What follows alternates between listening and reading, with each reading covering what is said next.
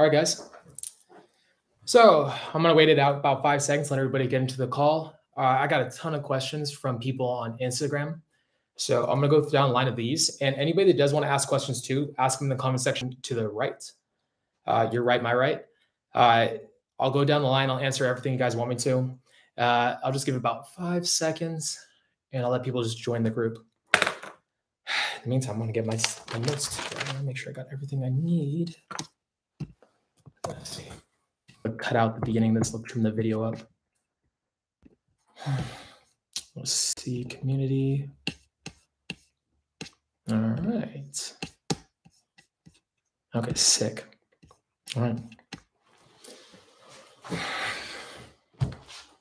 Instagram questions. All right, guys. Just letting everybody funnel into the group right now, and then I'll start answering questions. So anybody that wants to ask anything, just throw down a comment. Hey, how's it going, guys? Okay, sweet. All right, and I have a ton of Instagram questions right here. If you guys are wanting to follow my Instagram, it's denton.fisher. It's an open account. Go check it out. I oftentimes will ask questions such as this. So follow my Instagram if you guys want to. Otherwise, I'm going to answer the Instagram questions that I posted yesterday first. So for a lot of you guys that asked the questions, I'm going to go down the line. All right. So first things first. Hey, guys, how's it going? First things first. Early, how do I not identify with my batting average when I first start off with approaching girls? Now, when it comes to this, you have to understand that for the most part, when it comes down to attracting women, women are extremely picky, and you're just starting off in this. Hey, Brad, how's it going? Good to see you, man. So a lot of you guys that are coming at this and you're beating yourselves up, you guys think there's some guy out there that is killing it on a level that you're not. And that guy is such a rare entity. The majority of guys, the 99% of guys, 95% of guys are just utterly suffering. They're doing so terribly with women. Then you're over here thinking that you're the only person feeling this because every other guy is lying about this. Here's the truth. Most guys, especially young guys, are floundering in terms of women. It takes a while to build up that resolute energy that girls like to be drawn to, that concrete foundation that women love. And when you're younger, you just don't have it. So you feel maybe ugly. You feel like women don't like you. I'll put it this way. Girls, if I ever approach a girl and she doesn't like me, there's so many reasons why a girl will reject a guy. And the majority of them are actually not even your fault. If I know that I had a proper approach, I know that she was just mistaken. I know that it was more her fault than it was my fault. You can't mitigate for every interaction. Girls are supposed to be picky. The girls, most of the time, will choose guys from a social circle. So if you're going to approach to attract a girl, you have to be Kangas Khan. You have to be Michael Jackson. You have to be Michael Jordan. You have to be like this ethereal presence in a way. Like you just have to be so beyond any of the guys in our social circle, because those guys have all the comfort built. They have all the pre-selection built. They have the leadership roles. There's safe options. Girls oftentimes go to safe options. You're not. So if you're going to win a girl over, you have to be incredible. So batting average, when it comes down to it, when you really look at the batting average, to be honest, I turn that stuff off, especially when I'm warming up. It just doesn't help out. Sometimes you're going to approach a girl and she's just in a bad mood. Are you going to like beat yourself up and then cause all the other interactions after that one to cause you to go in a downward spiral so that all the girls hate you? No, it's a fluke. Flukes happen. Michael Jordan misses shots every so often. He doesn't make 100% of his shots. So in the same way, sometimes you just miss and it's okay. It's not your fault. All right. Next one. How do I express myself if I'm afraid to express who I am? Little by little, action feeds ego. Firstly, figure out who you are, understand what you are. And if you understand yourself, now you can more readily express it. For me, I slowly did took so many notes over a period of time that I developed a really good sense of who I am and what I represent. And I just practiced it over time, just a little step at a time. It's called exposure therapy, if you guys are curious, just little increments. So if maybe you like video games, maybe you're starting to get a little more social, a little more outgoing, and you're starting to feel a little more confident. As you feel more confident, start expressing that stuff little by little. Now, if you are afraid, Momentum. You're just not approaching enough. You haven't been out long enough. For me, usually 6 months to a year is when I start feeling really resolute with my energy. If you haven't been going out consistently for that period of time and keeping yourself social, it's not going to happen. Now, how do I work on verbals? Again, going out and approaching a lot. Over a period of time, if you just, man, this lamp I got over the top of me for the lighting, so hot. So when it comes down to working on verbals, one, you can start recording yourself. Two, drop the bar for what you can say is cool. So a lot of you guys are freezing up on what to say because you think what you have to say isn't good enough. Just fuck that for now. Just throw shit at the wall. Just throw everything at the wall and see what sticks. Now, as time goes on, you'll say something maybe 3 times. You're like, oh, that didn't go that great. Then you say something really well one time. You're like, that went really well. Okay, cool. I'm going to keep saying it. Then you say it again and again and again. And the line is just, it's amazing. Puts you in a good mood, makes a girl laugh. And it's like, it's an easy button you can push at any time. And lastly, for verbals, a lot of it has to come down to the fact that you don't think that you're high status enough to draw the girl to you. You think that, so the reason you're running out things to say is because you think in comparison to the girl you're talking to that you're lower status. So you're trying to win her over. You're trying to play the safe game. Safe game doesn't get hot girls. All right. To be charismatic, you have to risk being offensive, and you're not willing to risk being offensive because you think she's on a pedestal. You're putting her above you. Now, actually, there was one more thing I wanted to bring up with this. In terms of verbals, there's something I do a lot.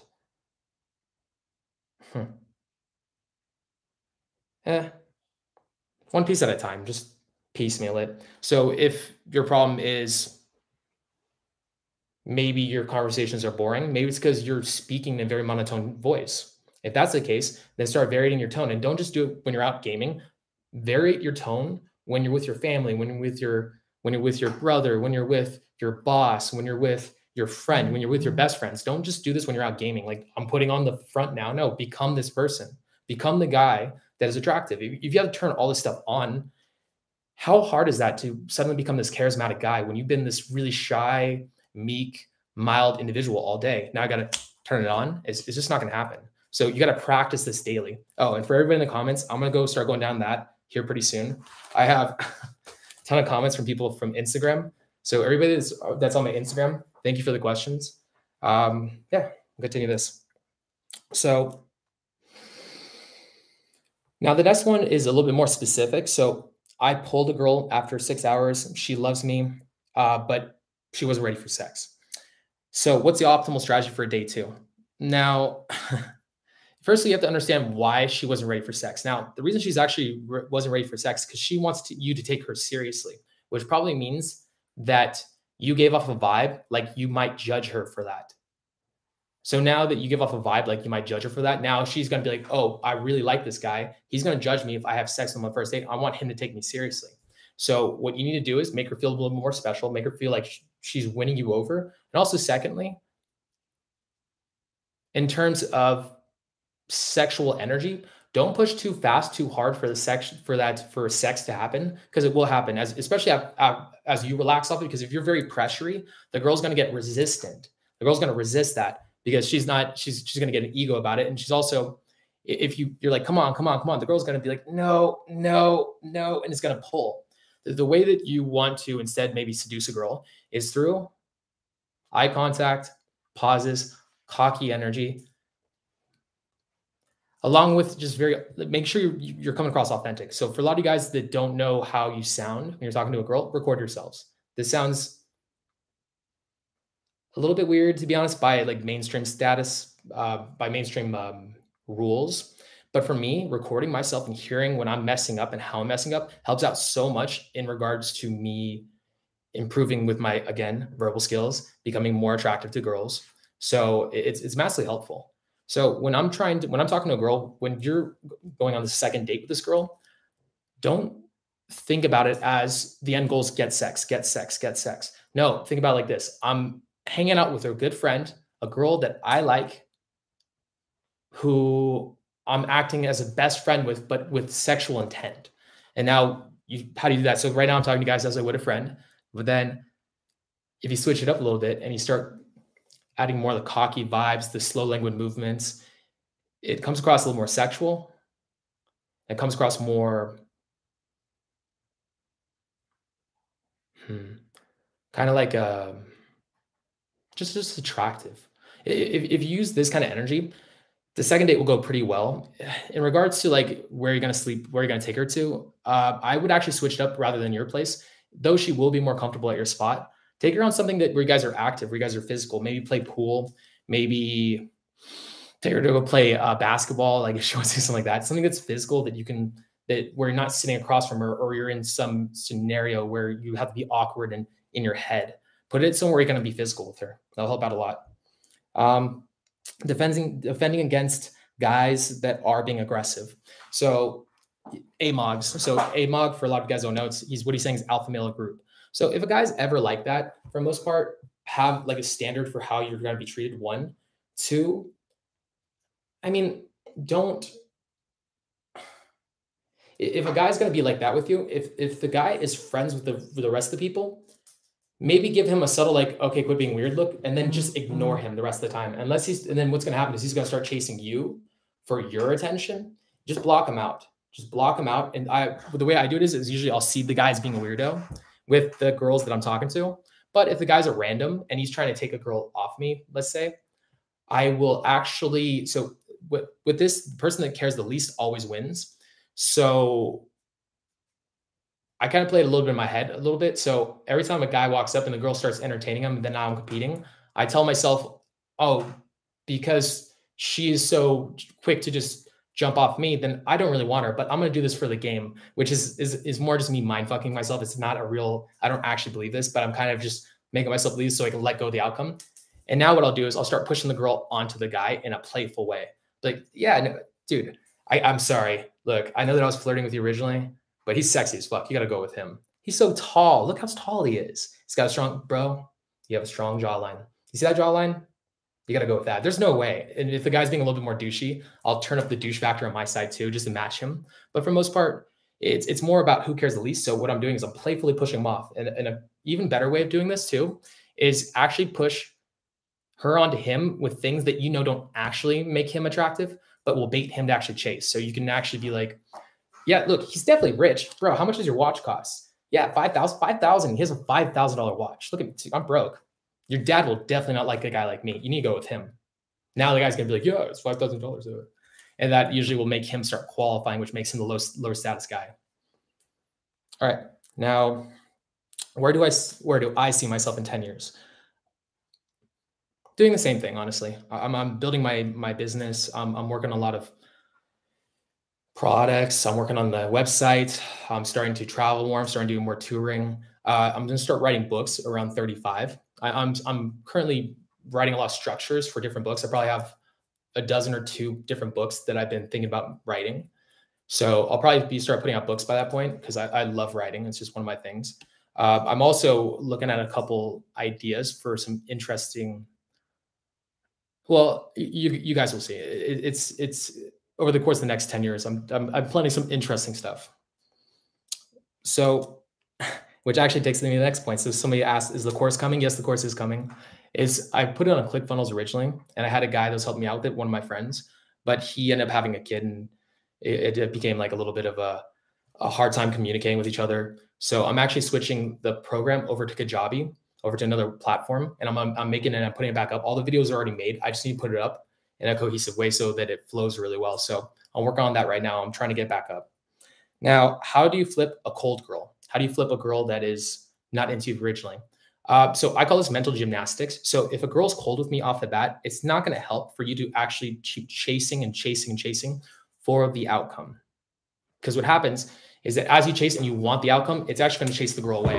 The more that you care about the outcome, the more she's not going to be interested in you. So I do it like this. So the second that she's not interested, I tell myself, all right, look, no matter what I do, this set's not going to go well. It's not going to go great. So why don't I just give up? I'm just going to give up and I'm just going to self-amuse. Now, what happens is because I gave up and because now I'm self-amusing, I also, if the girl's being aggressive with how she's stonewalling me, I'll match her aggression for maybe the first sentence or two until she cracks, but I'll start self-amusing in a very loud and obnoxious way. And I'll match her her energy back at me. Now, what will usually happen is that she will fold and she'll start liking me. It's the best strategy I found. It's you got to play a little bit more mental games with yourself to kind of get yourself in this headspace. But it's usually what I start doing. I turn it up a little bit. It's the best way to flip these kind of sets. Now, if the girl's just straight like fuck you, get away, fuck, don't just get away. That's not worth your time. Just get away. But if the girl's just stone cold, not giving you much, and you feel like you can win this one over, and you're in a good headspace, try. You'd be really surprised how often these ones will actually work out in your favor. All right, now how to overcome success barriers. Time and visualization. Visualization is one of the best things that I use. So even with my, actually, if you guys look at my community tab, I have literally a collage of like different girls that I would be interested in dating, that I would be interested in going after. And when I see it, I visualize myself dating them, how it'd be so easy and so effortless, and how they would just be melting into my arms. And I imagine it in detail. In the same way, if it's about money, visualize yourself with what would you do with $1 million? What would it be like to make 10,000 in a day, 20,000 a day? How crazy would that feel? Now, there's some guy out there that's actually living that reality. And by you kind of really getting into that headspace, like this is what it is, it makes it a lot easier. Now, it's also baby steps and teaching yourself over time, like I'm going to take the proper action to get to that place. And you keep getting little wins, little wins, little wins. Like if you're making, I don't know, 7,000 a month, like you're not going to, there's no way you're going to be able to visualize making 100,000 a month. You can maybe now you can visualize making 20,000. Maybe that's like in your bar, but don't like over jump it. Like you're going to be making little wins, little wins, little wins, little wins, little wins. It's good to have a stretch goal and be like, that's my stretch goal. But when you're trying to visualize and you're trying to imagine this far off reality, like a little bit at a time is what's going to matter, because your brain's, you're dragging your ego, your narrative is going to fight. Your narrative is not going to be on your side on this, because your narrative is like, in the past, this has not been the case. You're lying to me. I need facts. I need facts and proof. Like you're just giving me words and images. This is not the truth. So little wins, little wins, little wins. The visualization also will help you gain a target and help develop the right mindsets to get there, which is all mindsets. It's all narrative. Like you'll stop you from self-sabotaging, which is the biggest problem. Every guy self-sabotages. All right, let's get to the next point. Mindsets for a solo game. The way that I always view it is that, so the reason that people don't like solo game to begin with is because solo game it's difficult to approach a girl, like a group of girls, and say, you're sexy, you're my type, what's your name? And not have the weight of everybody's judgment on you, and to keep resolute in your own frame that I'm awesome. This is going to go well. That I'm so fucking awesome. As I'm talking to these girls are all going to melt in my arms. They're all going to love me after about 5 to 10 minutes of this, because I'm awesome. Now, maybe like 1 or 2 girls looking at you like, oh no, what's this weirdo, or apprehensive? Like, this better go well. Well, for a lot of you guys that are not used to going out solo, or don't have that resolute frame yet because you haven't been out long enough, or you guys haven't been, throttled throughout life, or you guys haven't gone through a lot of adversity yet, it's a very terrifying thing to have like a group of people look at you and be like, what a weirdo. But after a while, I'll say this, it's both the good and the bad that ultimately makes you have a strong frame that makes you good at something like solo game. So as you go out, look at it this way. You are doing this because it's harder to go out solo. You're doing this because it makes you even more, it gives you even stronger frame. Because if you went out with your friends every time, now they become a crutch. Anytime you have a crutch, it's going to prevent you from going through those really beautiful growth curves. If you're like that vine that climbs the wall and then the wall is taken away and you collapse, like that's the worst thing. It's the reason why a lot of guys that get into this industry, they preach things such as not getting attached to a look, alcohol, to drugs, to a certain type of personality or persona, because it makes you rigid. And then the second you become rigid, you can be like, just be decimated. So in the same way, by going out by yourself every day, you develop this like deep self-confidence, this deep confidence in yourself. For me personally, like, because I go out so much, and oftentimes I do go out by myself and I like going out by myself, it makes it to where when somebody tells me something isn't true, it's a lot tougher for them to convince me of the case if I'm truly believing that they're wrong, because I've just developed so much belief in myself just through the course of doing this over the course of years of doing this for me, of like pushing myself through very hard struggles. Like I've seen it time and time again where I'm right because I keep throwing myself into the face of it. So in the same way, for a lot of you guys, solo game is a beautiful thing to do. Go out by yourself, terrifying, right? But what does it matter? Like you guys are probably worried about what the girl's gonna think of you. So like if you think it's weird, it's weird. If you think it's okay, it's okay. It's fine. It's your viewing of it is gonna dictate how other people view it. Oh, where's your friends? Nah, I came out by myself tonight. My friends are too much of a pussy. Like just it's not that big a deal. I'm still fucking awesome either way, with or without friends. So, all right. How do you compete for a girl? Oh, that's actually one we just talked about. More physicality, good or bad? So this guy asked, is as you get better, is getting more physical good or bad? Physicality is good as long as it's socially intelligent. I don't think it's a good or like as you get better or something like that. Like you can, on occasion, see this one's the one that's going to get me in trouble. Actually, I can't say certain things on YouTube anymore. All right, well I'll put it this way. Be empathetic, be caring, try it out. Don't be completely ignorant of the girl's reality and subjective reality. Try it out. If the girl's like freezing up or freaking out, back off, be socially aware. All I'm gonna say. All right. And now the next one, does humor matter? Yes. Okay, I'll get into more details on that. Humor is an indication that you believe in your status in the tribe. Only people that believe in themselves or believe in their status are creative enough to actually joke and tease. So humor is almost like the same way with humans. The way that the peacock has the feathers, the same way the peacock has the feathers, you're so adept and so loose that now you can joke and tease and mess with people. You say, hey, quit being a dumbass. Stop that. Shut up. Shut the fuck up. No, shut up. Like you're just more free flowing and just kind of teasing. It's an indication that you believe in your status in the tribe. It's the peacock feathers for humans. So yeah, humor is pretty important. All right. Oh, and I'll get into the comments here in a second once I finish up on this last question. How to get girls to qualify. You get girls to qualify by being a vacuum of qualification yourself, by not qualifying whatsoever, by not trying to convince the girl you are something, by not using excess words that are unnecessary, by putting your comfort first over the girl's comfort, by saying jokes that might offend her, but you think are funny, still socially aware, obviously, it's a balance, by being okay with silence, obviously not at first, but as time goes on and she invests, yes.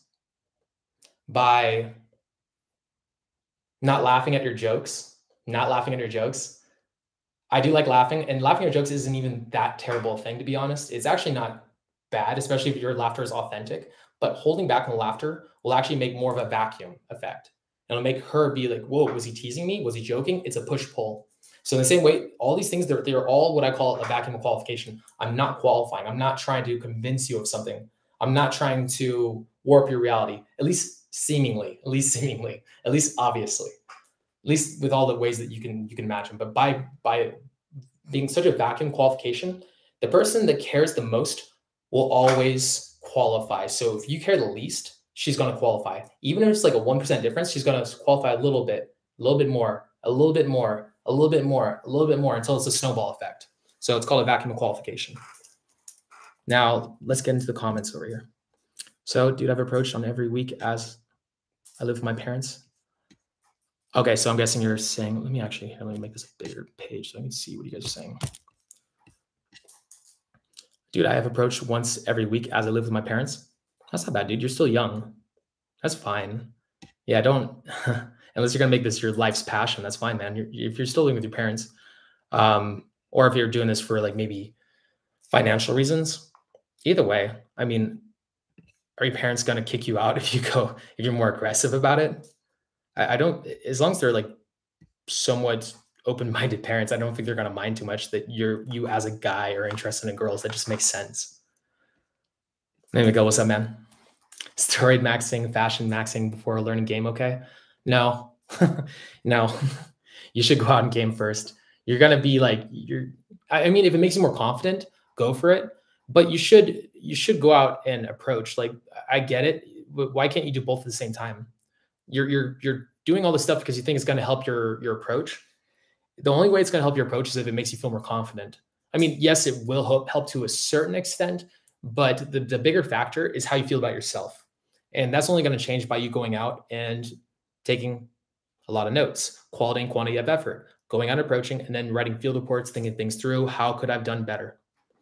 Like if you actually look at my YouTube videos, for example, if you go back and back and back, go all the way to the beginning of my videos, you can actually watch them as they progressively get better and better and better. Even my speaking gets better and better and better. It's because I'm constantly taking notes. I'm constantly putting myself out there. If I was only over here working on my fashion, I never worked on my verbal speaking, I don't think you guys would watch my channel. You guys would be like, this guy's a dumbass, to be fair. You guys would be like, this guy's never improved. How am I gonna trust this guy? I'd act like I was still like 16 years old. I'd still act insecure like I did when I first started this YouTube channel. So now I would definitely get out there, man, for sure. If that stuff's going to make you more confident, definitely do it. But there's actually even a YouTube video that I have of me when I was fat, picking up a really attractive Brazilian girl. If you want to look it up, look up the video that says, do looks matter? It's something like this. One of my looks matter video. In the very end of the video, there's a clip of me picking up this girl. And in the video, I actually slow it down. I circle my belly. I had this big ass, I looked pregnant. I had a big belly and she was all over me, her and her sister. They loved the crap out of me. Last week I approached 11 women. Then this week I approached only 4 and my anxiety skyrocketed in another venue. Okay, think about it like this. So when you go out, your knee-jerk reaction is to start feeling anxiety. So it's like when you have the mouse, and let's say every time you ring the bell, you feed it cheese. Ding, ding, ding, ding. Here comes the rat. Eat the cheese. Now maybe every time the rat does something, you give it a shock. Well, this is what's happening with you. You're associating this anxiety with going out. There's a version of you that goes out and has a lot of fun, has no anxiety. So what I would do is I would start actually after every time going out, I would visualize the same sets that you felt super anxious in. And instead I imagined how I'd speak in a calm way, how I'd feel more relaxed, how you got to draw this mental bridge, because there's a different version of you that you don't have like a mental model for yet. And by doing this mental model, it'll help you to more move into his shoes. So for you, after every time going out, imagine those sets, those interactions with those girls that made you really anxious, and then just imagine being really calm, really relaxed. It will help out a lot. I used to do this all the time, and I still do this on occasion. I'll actually do this with I'll even do this with maybe if I gave a speech, I'll imagine how I walk onto the stage, how I'm very loose, how I'm very relaxed, how I'm joking, how I'm teasing, how my tone is really good, how I'm using my pauses, how I'm being very authentic and relaxed, and how I'm just free flowing and just, a leader. So I visualize, imagine how, like, I'll even look at the crowd, imagine how the crowd's enjoying my speech and how everybody's very engaged. So in the same way, just visualizing. There's a reason why so many professionals speak about this all the time. And it's hard for people who are very, very present, who aren't very visual, to understand the power of this.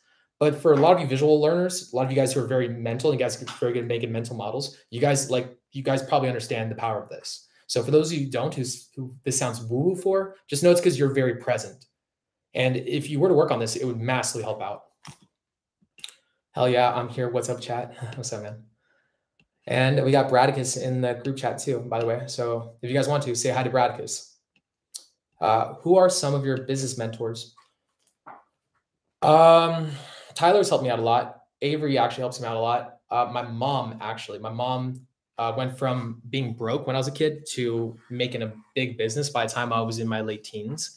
And she's a badass bitch. So she's helped me out a lot over the years with my business. My brother also, he's 27. If he's not a millionaire yet, he's going to be. He helps me out a lot too. He's a very smart guy. Brad Raven. Let's see. Do you ever implement online gamer note? Yeah, definitely. If you guys aren't implementing it or working on it, definitely do it. My next video is actually going to be a 3-part series on working on your online game. So look forward to that. I am going to post that up probably tomorrow, the next day. I just need to make a thumbnail for it and make some SEO terms for it. I'm also going to do some animations along with it. So that's going to take me a little bit, unless I get somebody to help me out with it. May I know why my anxiety skyrocketed? Is it maybe because I changed venues? No, it's maybe. Yeah, actually, maybe. You just feel uncomfortable in a new area, but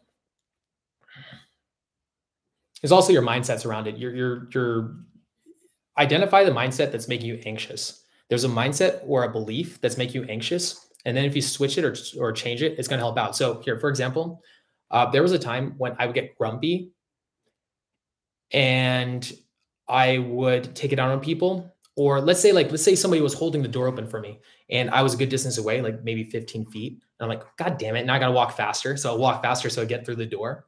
And I'm like, I get mad at the guy, give the guy maybe an angry look, like an annoyed look. Well, why am I throwing negative energy at somebody for helping me out? Why am I throwing negative energy at somebody for being nice or caring about a complete stranger to hold the door open for him? Even if he's doing it maybe in a supplicating way, it's still nice. So the cool thing is, or like if he's doing a supplicating way, he's looking at me as the leader, even better. I'm the leader. So now instead of me being annoyed, it's like, there's one of my followers. What's up, man? Thank you, bro. I appreciate it. Now it's more in a positive way. So now instead of me experiencing a negative, bad emotion, now I'm feeling a positive emotion. So if you can identify the feeling that caused you to feel anxious in that venue, you'll be able to fix it and change the mindset. And then you won't have that problem anymore. How common are day games, same day lays? More common than you think. I'll put it that way. It's a lot easier. It's mainly with a lot of guys, it's more of like a success barrier. I've known a lot of guys who pull all the time for day. I don't really go out too much in the day anymore because I run a business that's predicated on going to nightclubs with guys.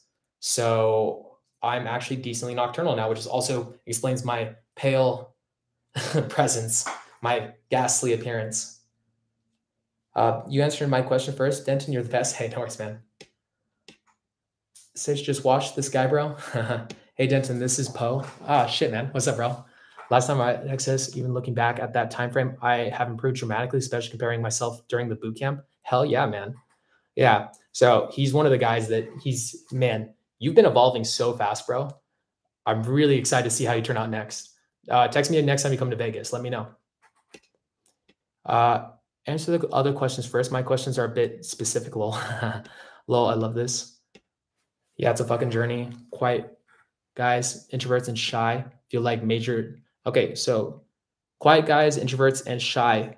I feel like a majority of audience are hard case newbies. No, actually, I've met a lot of the guys in these. A lot of the guys in the group chats are oftentimes a lot of very high quality. So you do get the occasional very hard case newbie, but for the most part, a lot of the guys that are in these group chats or that are watching my channel are pretty high quality guys. I met a lot of you guys in person. A lot of you guys are actually really well off. A lot of you guys are way better off than I am when it comes to other means outside of women.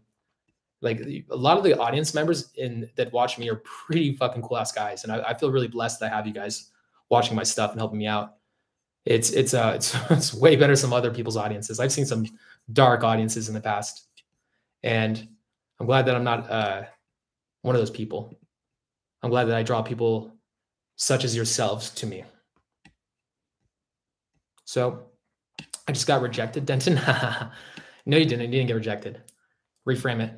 Talking to you, chat. I'm your star. Text. Moon blinked a little in silence. I used to be hard case newbie.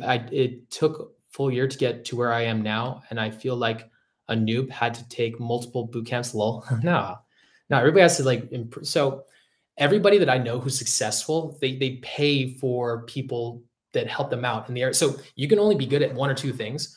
But what you do is you find other people that are really good in an area that you want to be good in, and then you hire them. What do I want to do? I want to eat healthier. I'm not eating as healthy as I could. So get a nutritionist, get a personal trainer, get a vocal coach, get the things that you don't have the time to work on that with people that are very good coaches. Find the coaches, experiment around a little bit, find the people in the areas that you want to improve in, and then just the one or two or three things that you're really fucking good at, hammer those into the ground, become really good at those, and then use the resources from that, either, in form of exchange of services or money or wealth, to buy more coaching from other people. I do it all the time. Everybody at any level gets coaching. They get coaching for different and various reasons. All the guys that I've ever known who are successful in business, they all have business mentors. Everybody has business mentors. I'm pretty much sure almost all my rich to well-off friends all currently are paying at least one business mentor currently. So it's a very, whenever you want to look and you want to find the fundamentals in anything, you want to look to what everybody that has what you have is doing, and what's the common correlations. One of the common correlations is getting coaching. It's a necessity to getting good at what you want to do. You find the people, you find the people that can help you take a shortcut, so you don't have to spend years upon years trying to get good at something. Don't waste your time.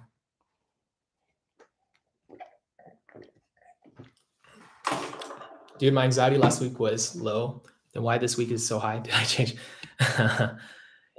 Look at the mindsets. I promise you, look at the mindsets. Like, delve into those. Would love to see a hardcore PUA podcast network startup. I think discussing these things in front of an audience would be next level. I think so too. We actually were doing a podcast for a segment called the Las Vegas Lost Boys. We might start doing it again. We're feeling it out. Or I might just do it myself. I'm starting to do a lot more blogging. So if you guys want me to do something like that, just let me know. Where are you, black-pilled incel that gave you the testimony? No, I wasn't. 3 gold stars. Okay. I took one bootcamp to help me get started with my cold approaching, but I don't want to only progress through coaching. Yeah, well, it's quality and quantity of effort. So go out consistently and then write down a lot of notes. Take a lot of notes and then try to think through if this was Groundhog Day and I could relive this scenario over again, what could I have possibly done differently? How could I have thought differently, moved differently, spoke differently in a way that would have made the interaction go the direction that I wanted it to go? How could I make the girl like me when the girl was disgusted? Why was she disgusted? What could I have done differently so that instead of disgusted, she was attracted? So you think things through. If you're just blindly going out every day, you're just ingraining bad habits. You're going to, which I did. By the way, the reason I'm saying this is because I did this. My tone was so fucked for so long, and it took me so long to undo this because I went out so many approaches, doing the same thing over and over. And eventually I had to break the habit of this tens of thousands of approaches. And you know how hard that is? Just think through things critically, take a lot of notes and notice and identify your sticking points and notice when they arise. It'll make it a lot easier. And also too, record yourself. Recording yourself helps out a lot too. If you can hear the way you're speaking, sometimes you have like a version of yourself and this is how I must be sounding, but then you actually start listening. You're like, oh, I can improve in so many different ways. Okay, fair. Oh, I thought I was talking fast. Actually, I had a really good canter. Cool. Actually, I sounded way cooler than I thought I was. I thought I was way more nervous. Oh, you know what? Maybe I can be a little more confident in that area. So listening to yourself helps out a lot. If I could go back, I would totally punch myself in the face. It's been a long journey. Fair. San Diego. What's up, man? Love San Diego. I love to take Austin Summers immersion, but 3K would be difference between getting a lice slick or moving out of the crib. Hey, do whatever you think is right, man. Whatever is going to be a linchpin for you. Fucking journey first. Imagine talking to old ladies, low end, and then fucking the fat chicks, etc. No, true, but I'm sprinting because it looks psycho AF, but makes you. How old are you, Radio Raven? Opposites. Is she doing game solo? Don't get it, to be honest. What's wrong with visualize? To be honest, a lot of guys who are very present. So there's a person that hates visualization, and it's because of the way that his brain or the way he processes information. So he's very one present. So he's not very visual. He's very much just here all the time, just like very present. And he also has a harder judging function. But if you have a high perceiving function and you're also intuitive individual, you're very good at visualizing, which is what I am. I'm very high in perceiving and very high in intuition. I'm actually not. It makes me very ADHD, though. I will say it makes me a lot less focused. So that's something I have to work on. But with guys that are like that, they're high in judging function, which means that they hate ambiguity. And then they are also very present. They're not always in their head thinking about things. They're just always here. Those guys they don't understand this. They have a harder time accessing that visual side of themselves. It's just a part of the way their brain functions that they have a hard time with.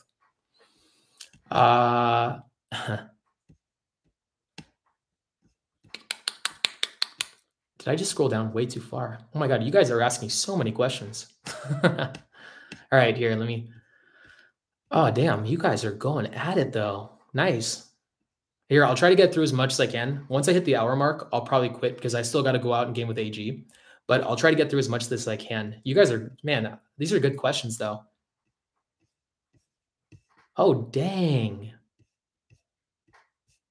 Okay, all right.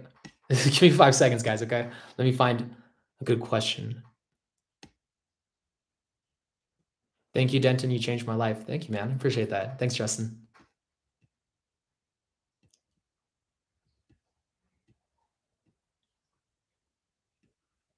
When do we do a cold approach here? We legit risk dying, but PUA life. Dang. Okay. Okay. Best places to game in NYC. Soho. It's important to get the fat friend on your side always. No, it's not always. So sometimes, so is it always important to get the fat friend on your side? No. If it's a narcissistic codependent relationship, no, she's irrelevant. You can ignore her completely. Her friend doesn't even view her as a person, so you can ignore her. But you got to identify that it's a codependent narcissistic relationship. And if you can identify that it's that, like a hardcore one, you can ignore the fat friend. And she's basically like a puppy dog to her friend. Like she's an object. But then again, that kind of girl is the kind of girl you want to be careful about because those girls build these weird warped realities in their head, and they're the ones that are most likely to do and say crazy shit. You'll make it. Is it important? You're in my gold star. What's your opinion on Julian Transformation Mastery? I think it's dope. I think it's dope.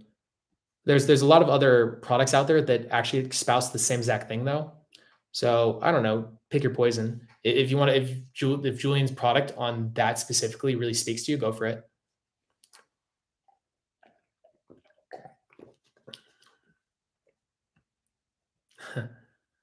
Try to make it out, man. He has a lot of experience. And if it isn't helpful, put it on blast so it helps out. I can't afford because of the crazy currency differences. Yeah. Qualified is big. Todd V saying getting girls to qualify in day game sets helps reduce flaky numbers. It does. But as you change your personality, you become authentically cool. And you also become picky yourself. And you actually start. So you guys should be working to become picky and to get an idea of not physically, but emotionally and personality wise, what kind of girl you want. And habits wise, like what's your model of the perfect girl, and develop that. And then you start screening for a little bit. You can even fake screening for it. Or you can make like what I'll do sometimes when I'm with a client is I'll trick myself into feeling like the girl won me over, where I'm like, kind of, but then like, I'll be like, oh yeah, that's awesome. Oh yeah, that's dope. And then even the things that I know are red flags, I'll flip around and be like, oh, that's so dope. She's adventurous. It's a red flag, but I'll do that with clients. You just got to make yourself feel like you're the prize, not her. If you can feel that way, then she's going to qualify. You're the prize, not the seller. So if you walk into a store to go buy a TV, do you just walk in and buy the first TV? No, you look at the specs. You're like, oh, it's LED. It's a cathode bulb TV. It's a plasma screen. It's 60-inch, 40-inch. I have a small room. Like find the girl that matches you, that you want, and maybe develop this girl. Find that girl, date her. Then you're like, oh, actually, I didn't like that about her. Cool. All right, I'm going to add that to the list. And now as you talk to girls, you're like, this is not my type. Now you know really fast. Biggest fashion tip, fix your body, then everything looks amazing on you. True. Basically now I work 9 to 5 ting and want to start business, gradually quit 9 to 5. So it's wrong to already visualize the business succeeding massively within. No, go for it. Go for it. No, definitely go for it. But also like find the little baby steps in between. So what I did was where do you want to get to? Then what are all the little steps in between? What do you have to know? What do you have to do? Where do you have to be? Who do you have to know? Like all these different things, and then make a step-by-step all the way there. And then just visualize maybe like 5 steps ahead, like 10 steps ahead. Don't still visualize the end goal. Don't get me wrong, but also too, like understand like it's going to be hard for you to visualize that, to be fair, because it's so far beyond your current reality. It's something you don't think you deserve yet. You're like, oh, visualize it, but also visualize the things like here, because you're still trying to accrue the small wins. As you accrue the small wins, you start believing that maybe you're capable of achieving this. So that's the way I like it. Yeah, definitely do a stretch goal and definitely visualize a stretch goal. It's just also know the steps in between, Because if you don't know the steps in between or how you're going to like, I want to make $1 million. How are you going to make $1 million? Like have a plan. Sorry, this is more of a finance, but I'm trying to understand visualization concept. Okay, no, you're good, man. No worries. You mentioned going out solo. Could you explain detail on that? Nightclubs, bars, or day game? I call it popular guy game. So what I do is I walk into a club and I don't even just approach girls. I approach guys as well. I approach guys that I think are cool, and I make alliances. I make friends. And as I make friends, as I keep talking to girls, as I keep making I'll be talking to a girl, like a guy walk by, I'll fist pound him. Like, what's up, bro? Good to see you. Hey, what's up? And the girl's like talking to me and I'm fist pounding people as they're walking by. I'm like, what's up, bro? Good to see you. And everybody's excited to see me. Well, it's really good look on you if everybody like, oh no, I came out. No, I have no friends. Everybody hates me. What's up, bro? How's it going? Like it looks really boss. So talk to the girls, talk to the guys, and the girls that you don't even find attractive, don't flirt with them. Instead, approach to make a friend. Approach them to make a friend, not to necessarily flirt with them. And now you have an alliance with them. It's pre-selection still. It doesn't matter how attractive the girls, it's still pre-selection. You talking to a girl like that, pre-selection. When you first walk into the venue, talk to the very first person you think about talking to immediately. If you don't do that, you're going to start building anti-momentum, but it's going to cause you to not approach whatsoever. You're the first person you see. All right, how much more time I got? Okay, we're doing okay. There's no way I'm going to get through all these questions, though. I'm sorry, guys. You guys are really, I mean, I love it. I love that you guys are asking so many questions, but damn. Love from Portugal. Hey, what's up, man? Pakistan. I could relative bizarre questions. How could I get girls who have same strange hobby as me, like having a tickle fetish, being upfront and authentic and honest about it? If a girl likes you too, she'll adopt the same thing and she'll actually want to please you. So then she'll start doing it with you, especially if she really likes you. If a girl really likes you, she's like, he likes that, cool, I'm into it too. She'll like it just because you're into it, because you get really into it. So it's like the same way that, like, how do I work with LMR? Get really horny yourself. And when you're really horny, when you're really horny, that makes for really good sex, because what you feel, she feels. If you're really enjoying sex, she's going to really enjoy sex. So in the same way, if you really enjoy the foot fetish, the tickling thing, then you just be very upfront and honest about it. And then maybe not immediately, maybe first let her, simmer up and get to know you. Maybe start dating you first, maybe after like 2 or 3 times having sex. But after those 2 to 3 times having sex, she's already starting to like you now. She's investing. And now you can bring this up with her and just be really into it. Just be like, you're the man. You dictate the frame of what's cool and what's not cool. Why did your part 110?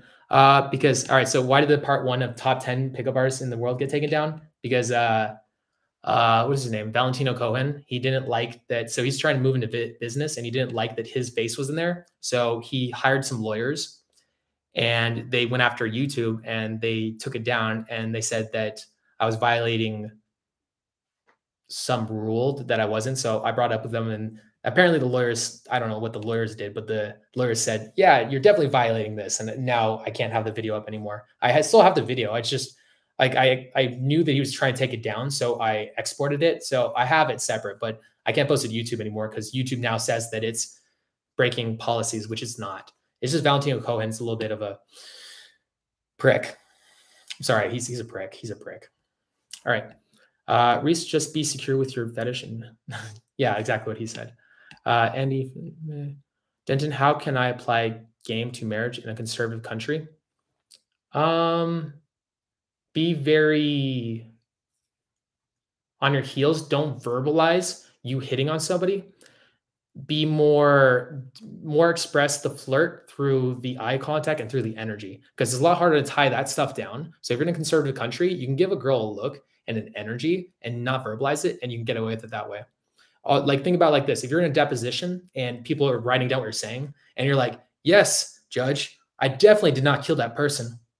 Like, they're not going to get the subtext. They're just gonna be like, no, judge, I definitely didn't kill that person. That's all they're going to write down. So in the same way, think about like that. Act as if you're in a deposition. I miss Bradicus's channel on YouTube. I know we all do. It sucks. He's coming back though. Thank you, Radio. Now, question about women. Do you guys feel that women of some ethnicities tend to give more importance to looks of a man? They think they do. So do women of certain ethnicities tend to give more importance to looks on a man? It's more of a cultural thing. So, all right. So if you're going to date like a black girl, never bring up race ever, ever, ever, ever, ever bring it up. Act as if it's normal, because when you bring it up, now it's in the subtext. Now she's gonna be like, is it a fetish? Is it this? Is that? And she's not gonna trust you 100%. Now, on the other side of things, there are certain cultures that supposedly care more, but the second that you don't care yourself and you're very resolute in your beliefs that you're awesome, the girl doesn't care anymore. I've had so many times where girls like, I'm just not into white boys, and say, except for the cute, charismatic ones, right? And the girl will just be like, all right, fine, fuck it, give me your phone number, and we'll end up talking. So it's more of how you believe in yourself. How many matches do you get on Tinder? I don't know, man. Why did your partner? I started having anxiety in stores with securities. Well, it means that you probably need to be a little bit more socially aware. So you're probably acting. So you're probably super nervous, maybe, or you're not nervous at all, and you're a hammer type. If it's your nerves, go somewhere else. Just go somewhere else for right now. The security will forget about you in literally 6 months to a year. And by that point too, you'll be a lot more charismatic, and you won't have that effect on the girls. They won't be weirding them out. So it's just, as you invest time in this, you'll figure it out and become more charismatic as time goes on. So this might be an issue for now, but go somewhere else. Like in the next 6 months to a year, come back and they'll completely forget about this entire thing. But in the meantime, try to be more socially aware. If you're making a girl feel uncomfortable, be like even if she's being rude, just say, sorry, I didn't mean to freak you out. Have a good day, and walk off. And open palms, always a great thing. Like, sorry, didn't mean to freak you out. Have a good day. Like, walk off. How to overcome a sexual dry spell? I will trick myself. So I will actually tell myself I'm doing way better than I am. So let's say like I was hanging out with the girl and we got back to my place, but we didn't have sex. I'll trick myself into thinking that I did. I'm like, man, I'm killing it. And like over the course of like 2 to 3 months, maybe like I took 4 girls back to my spot or something like that. And I'm like, maybe none of them liked me. Maybe none of them like turned out into anything, but I'll trick myself into believing that. What will happen is that I'll start, because I'm tricking myself thinking I'm doing way better than I am. I trick myself thinking I'm not even having a dry spell. And then I'm out of the dry spell. That which you resist persists. So the more that you're actually trying to overcome the dry spell, if you love the dry spell, you will not be in a dry spell. So love the dry spell for the time being. Love the lesson it's teaching you. Love the way it's pushing you. And you won't have a dry spell anymore. Happy to meet you. How much do you think confidence plays into game? If guys works on themselves physically and try out shit, they... Well, okay. The reason you're asking this is because you're trying to justify putting the energy in. Just try it out, man. Look, you'll be massively surprised. It's a lot more than you currently think. Okay, I'll put it that way. I'm not going to go into like the semantics of it, but way, way, way, way more than you think it will. Okay, don't talk yourself out of going and trying this out. Okay, and don't talk yourself out of it. Just try it out. Take my word on this. Nice shirt. Thank you, man. If I could wear it properly, I think it'd be even better, to be fair. Too much chest hair. There's no way he gets laid. Serious question. I'm at a point of my life where I've been very complacent in my life and I'm broke living with my family. Should I focus on acquiring wealth and then worrying about... Yeah, I would actually, acquire wealth, make yourself really comfortable and relaxed, then go out and do it. You can still do it in your free time too. Don't get me wrong. Like if you go to Target to go buy like, I don't know, eggs or something, like you're in Target, like see a cute girl, go say hi to her, or even just like do a baby approach, be like, hey, how to say this? Very sexy, but I'm in a big ass rush. If I had more time, I'd definitely talk to you. Have a good day. Walk off. Just that easy. And then it's like a baby approach. You didn't waste any time doing that. So there, easy as that. Jesus. The chat bar shot all the way down to the bottom and I lost my place. There we go. Actually, I think I found it. How to talk to girls in their 20s and my 30s. Do I address or ignore? Use with advantage. Girls like older guys. Like you're thinking that's like a way bigger. I've known guys that are like 15, 60 dating like 20-year-olds. It's not that big a deal, man. It's only a big deal if you think it's a big deal. Inner game versus outer game, both essential. Both essential. Why you part one of...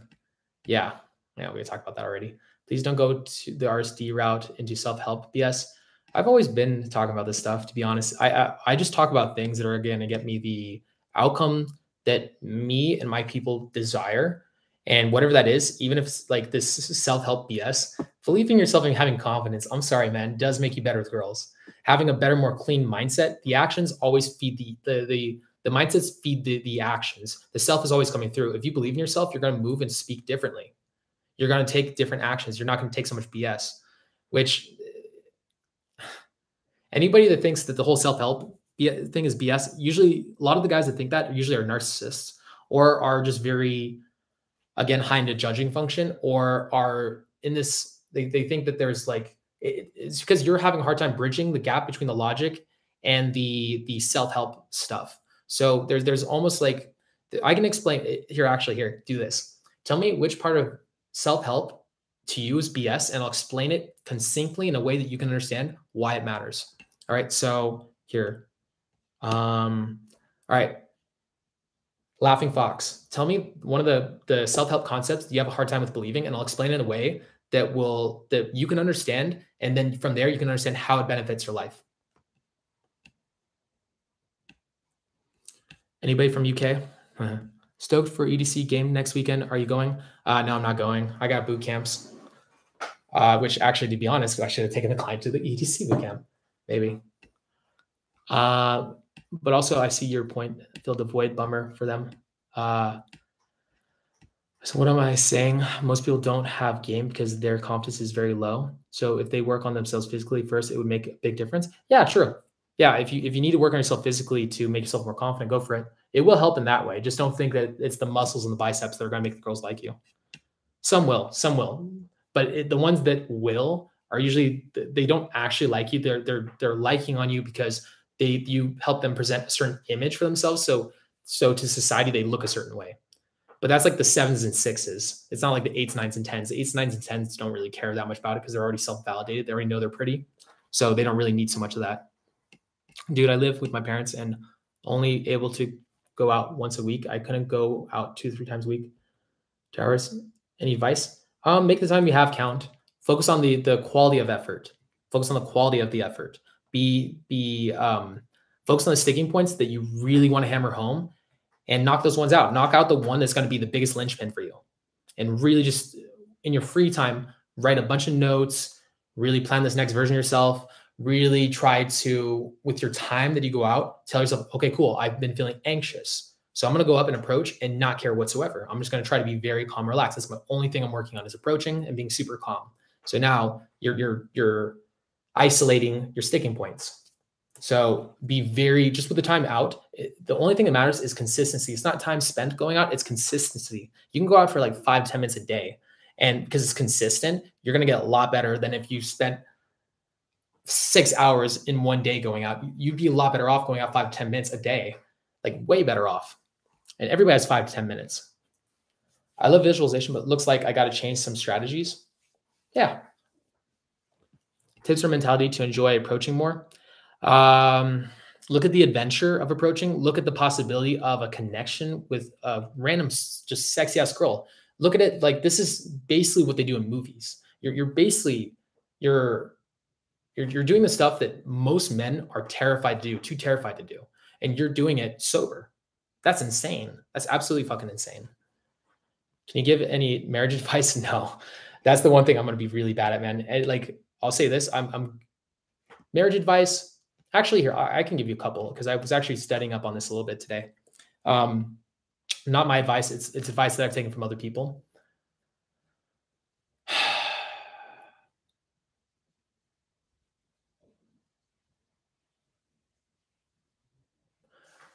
Know that she's her own person, her own entity, and know that because she's her own person, her own entity, that you have no control over who she is, and she's allowed to do whatever the hell she wants. Now, if she crosses a line with you that you think is just too much for you to handle, then, go your own ways. But if it comes down to it, for the most part, you guys are your own separate entities. You guys are not meant to control and control each other, to box each other in, to be like, oh, you're this, you want to do this. This is who you are inherently. No, you can't anymore. I mean, unless it's something like, you're a sex actor or something like that, and you're sleeping with a bunch of girls, then that might be something you might want to curtail. But for the most part, you got to understand that both of you guys are your own people, and people are going to do what they want to do, regardless of you tell them if they can or not. So love the person for who they are and for some of it, it's for love them for the parts that that they can't change, even if like momentarily, like it's those parts of them are negative to you. Come to terms with that, because you're never going to really truly find personality wise the perfect girl. I mean, you get pretty goddamn near close, but there's always going to be a little, like, personality defects here and there. And when you're like, when somebody's just, you want to learn more to love it and to come into acceptance of that kind of energy. That's more of a proper way to do marriage. But my ultimate thing is like, I just don't think, I think people change too much. Like if you're a person that changes a lot and you put a ring on somebody's finger and then you have to go through the whole divorce scenario, maybe 5-10 years down the road, because you guys became such different people with different outcomes of life and different wants and different purposes, it's difficult. So I think a ring really can hurt, can cause a lot more hurt than it does help. I really have never understood the whole marriage or thing, but that's again me. Don't listen to me. The dating, the marriage stuff is, I'm better at the making guys attractive part. That part I'm really good at. The dating and the marriage stuff, give me 5-10 more years, okay, and I'll figure it out then. What exactly do you disagree on with good looking? I disagree with almost everything he says, to be honest. I'm not even gonna say his name. I think he's a charlatan. I looked at his stuff. He's faking a lot of things. The old infields he used to post were all fake, like excruciatingly fake. And I tried a lot of stuff out because I was so autistic back in the day. So I'll say this just for love of God. Usually I'm very open-minded with a lot of other guys that aren't me. I don't know, if you're going to listen to him about how to gain muscle, he's pretty good on that. He has a really good physique. Listen to him on that, but don't listen to him about stuff like we're talking about in here. Don't listen to him on that stuff. He doesn't know what he's talking about. No offense. Maybe he does nowadays, but back in the day when I watched him, no, he didn't. So what exactly do you, David, slow down, bro, brutal. How much more time do I got? Oh shit, I'm actually over the time. Okay, I'll do one more question. Actually, here, let me see if that one guy, if Laughing Fox, the spiritual energy concept Owen's always talking about. Okay, so I might need a little bit more specificity on that one, but I'll try my best. So the spiritual energy concept he's talking about. So, okay, here, there's a lot of factors in exactly what you're asking here. So here, I'll draw it out like this. So the basic model that they're teaching now is that you go through tiers and levels of ego death. And by going through the tiers and levels of ego death, you are evolving and becoming more of a well-rounded individual. So here, let's do it like this. Okay.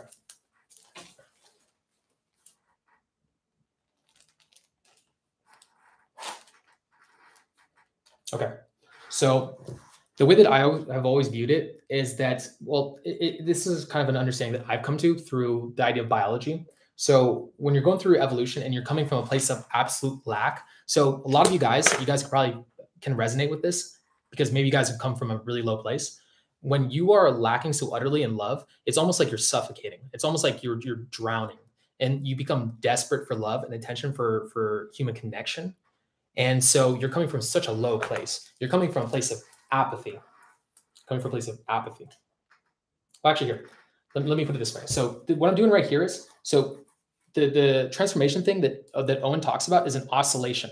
It's an oscillation. It's an oscillation between the me and the we. Now, apathy is off the charts bad. It's at the bottom. It's like, I don't love me and I don't love anybody else. I'm so much in pain, I want out. It's when you're more suicidal. Now, the next thing, it's basically like when you're on your couch and you don't want to do shit with your life.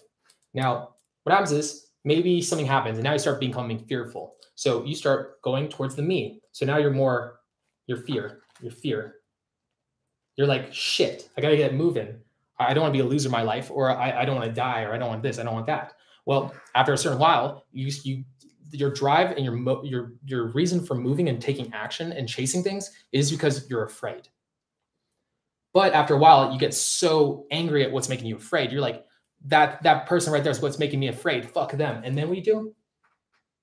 Actually, no, it's fear. Fear from the we. You're fear from the we. You're afraid of others. And that's what the first thing that moves you. that out of apathy. But then you're like, fuck them. I'm about me. And you swing the pendulum to the me again, back to caring about yourself. So now you're like this. You're going from fear to anger. Now you're driven not by fear to succeed. Now you're driven by anger. You're like pissed off. You're angry at them. Which you guys know a lot of YouTube channels. They're like this, where their drive is anger.